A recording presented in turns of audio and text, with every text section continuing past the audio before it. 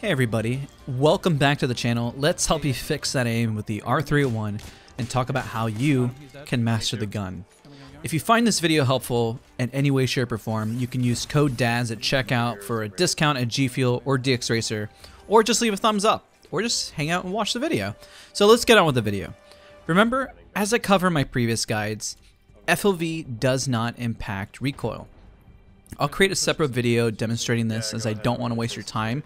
You can watch my flatline guide or R99 guide, but just the crux of it, remember that recoil in Apex always follows the same outline. It may have some minor spread variances, but the movement is always the same. Here's a quick example. I'm going to use a 3x so you can see this way better. Notice the spray movement does not change. So we kind of already have a general understanding of the R301 here.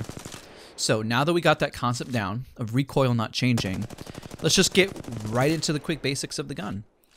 The R301 is a gun that utilizes light ammo. It has the following ammo counts for each mag. I'm going to showcase each mag and also its max damage on screen so you can get a feel for its overall potential. So here's the gun without a mag, it has 18 bullets within it. Next is tier 1, 20 bullets, white mag. As you can see, it's full damage. Next is tier 2 blue mag, 25 bullets. And of course, tier 3 purple mag with 30 bullets. It does 14 damage to the body and 11 to the legs, and 28 damage to the head. So that's obviously 2 times the amount of damage if you were going for the body. You can also change to a single rate of fire and also boost that damage with an anvil receiver. I feel this is definitely underutilized for this gun.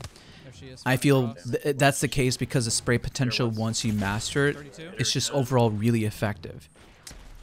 Now let's dig deep into the overall R301 recoil pattern. Just a quick note that barrels do impact the amount of recoil for both horizontal and vertical. I'm going to teach you how to handle the recoil without a barrel because obviously that's going to be the most difficult. But real quick, I want to show you the difference of how drastic it can be without a barrel going to a gold barrel. So you see this, obviously we're kind of far away, but the reason I'm doing that is because the spread is more noticeable further away. And obviously if you're really close, recoil matters less. But it makes a big difference. But again, I recommend learning the pattern without the barrel mod, just so you learn it more difficult, so then when you get the gold barrel, it's a lot easier to maintain. I'm going to use the largest mag so you can learn the whole pattern. Just remember, smaller mags obviously cut it off earlier. So let me show you a quick example. As you see, the recoil remains the same again, with no mag versus the full mag of the purple, obviously. It depends how much you get to utilize in the encounter. So if you have the no mag, then you don't get the rest of the recoil spray, but it is the same. So onto the recoil control. What you're seeing, obviously, is my preferred FOV, which is max, at 101. Now, I match my sensitivity to my hip fire, so if you're seeing me shoot, my sensitivity is 13.42 inches per 360, and I've been floating around between 13.42 and 15.5. I personally match my hip fire to my 1x and 2x zoom. That's my personal preference. If you're on controller or PC, I always recommend at least messing with your ADS if you want. Apex naturally slows down your ADS speed when you're, obviously that means aimed down sights. So let's fire away. We're going to see here it's shown at full speed, the recoil. Now we're going to break it down in slow motion. I'm going to play it in loops and freeze frame as needed and show various things on the screen. The recoil kicks up, then goes to the right, and then switches quickly to the left. Then right, then finally arcs around. So essentially you have to worry more about the vertical recoil initially, then be ready for the horizontal afterwards. It doesn't really kick vertical anymore. You're really strictly focusing on the horizontal. It's why the R301 can be so effective, because initially you know that you just have to handle for vertical recoil.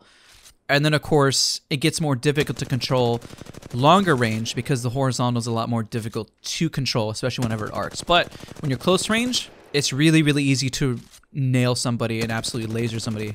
And that's where the strengths of the R301 comes in, especially if you're landing those headshots and you know that it does 28 damage max.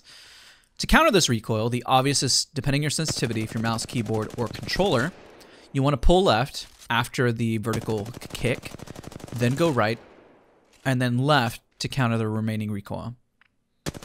Would not worry too much about the arc at the end and focus on the definitiveness of the horizontal rather than focusing on the vertical.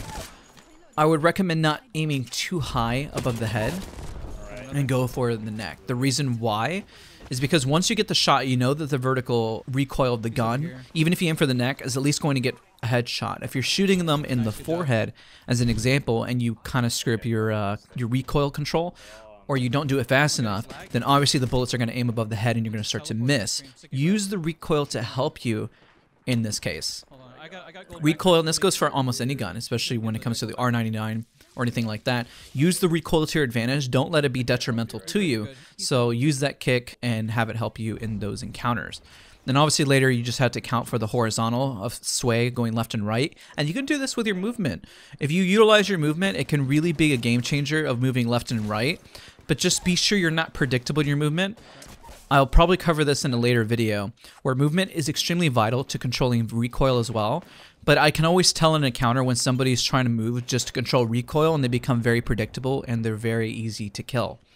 I know that was a bit complex there, so let's keep moving on here. So again, the problem I made with this gun overall is that people aren't compensating for the horizontal, especially at longer ranges. So let me show you how much that horizontal can hurt and why it's so vital. And just put it in a real world scenario. If somebody's moving left and right and you're trying to track them and the gun is kicking a little bit left and right. So obviously you see the verticality is really not there, but then somebody's trying to side sway you at a longer distance, as I'm showing here on screen, it's going to be very difficult, right? You're going to miss tons of your shot and that arc at the end is really going to screw you up. So by understanding this, this is really half the battle of how you really become a better player in Apex. And also remember, no matter the sensitivity, as you're further away, the movement required to control the sensitivity is actually less than you think. Just because the gun kicks up a ton does not mean it requires insane movement. So just imagine you're standing still and you're moving your mouse around the screen. The part of the screen in which the recoil is happening is very small, so your recoil control and your movement has to be very refined and clean. So be sure to keep your hand fluid and relaxed when controlling recoil, because as I've stated before, tension causes fatigue and is bad for you, and because the movement produced of the gun is fluid, so you have to match it. It may seem counterintuitive to say, but tension obviously creates speed and momentum, so find that balance. Just don't death grip your mouse or controller, because if tension is too high, then your movement's going to be jerky. So real quick, let's do some exercises. I think you really should use the 3x starting on the R301 because you can see the recoil. Just be mindful that the sensitivity on the 3x is going to be really slow, but you have the option to speed it up just to kind of help you compensate for that. It's going to feel very jarring. Later, you can use your preferred sight, such as a 1x or 2x, anything that feels a lot more comfortable. Then use the various landing platforms as shown here, where you have the close range, then medium, then of course long range. Then you can really start to kick it up and go super long range, but the idea, and don't make it super easy. I see people in the test range constantly just being super up close, and you know, you want to look good, you want to feel good, fantastic, but where the encounters mostly happen at Apex Legends are going to be more at a distance most of the time, especially whenever you're walling up, you're trying to get that kill. And if you're close range, you're going to land your shots regardless because you know how to handle the recoil long range, so handling it close range is going to be much easier. So just take the time, invest. I see a lot of people making comments saying, well, when I'm in the heat of the moment, I don't know how to shoot, I panic, I freak out. Practice to where it makes your recoil control perfect, okay?